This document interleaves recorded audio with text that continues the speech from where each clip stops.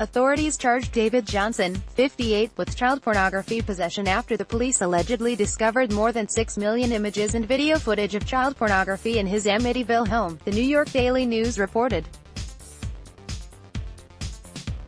A concerned citizen reported Johnson to the authorities for suspicious behavior and turned over an MP3 player allegedly containing some of the illicit images and videos, the Lindenhurst Patch reported. When the Amityville Police discovered child porn on the device, they called the FBI and the Suffolk County Police, officials said.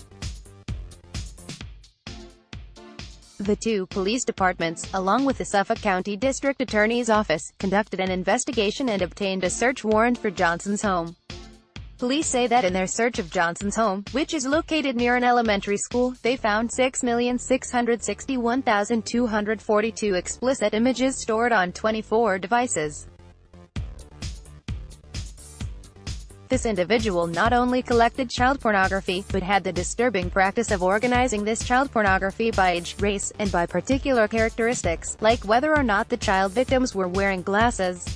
Suffolk County District Attorney Timothy Sini said in a statement, "These images included rape.